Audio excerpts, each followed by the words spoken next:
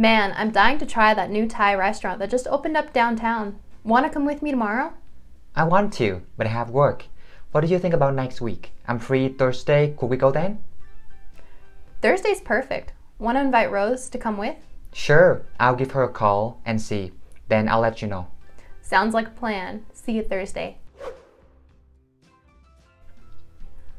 Man, I'm dying to try that new Thai restaurant that just opened up downtown. Want to come with me tomorrow? I want to, but I have work. What do you think about next week? I'm free Thursday. Could we go then? Thursday's perfect. Want to invite Rose to come with? Sure, I'll give her a call and see. Then I'll let you know.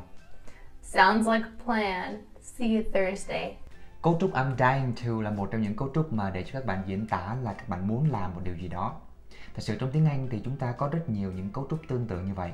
Và mình cũng hy vọng là trong cái series những cái cấu trúc cơ bản này trong tiếng Anh thì mình cũng sẽ cố gắng làm những cái video về những cái cấu trúc đó cho các bạn. Tuy nhiên cấu trúc I am dying to nó khác so với cái cấu trúc cơ bản đó là I want to ở một điều là cái mức độ mà chúng ta hay là các bạn muốn làm cái điều gì đó nó nhiều hơn so với cái chữ I want to. Trong tiếng Việt thì chúng ta cũng hay nói là tôi muốn làm một cái điều gì đó chết mất đi được, đúng không ạ?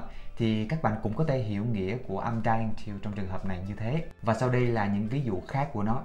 Ví dụ đầu tiên, I'm dying to see Paris someday. I'm dying to see Paris someday. I'm dying to eat at that restaurant again. I'm dying to eat at that restaurant again. Ok, nếu như các bạn thấy video này hay và giúp ích cho mình thì hãy nhấn đăng ký fanpage của tụi mình cũng như là YouTube để tiếp tục theo dõi những cái video kế tiếp của tụi mình nhé. Xin chào.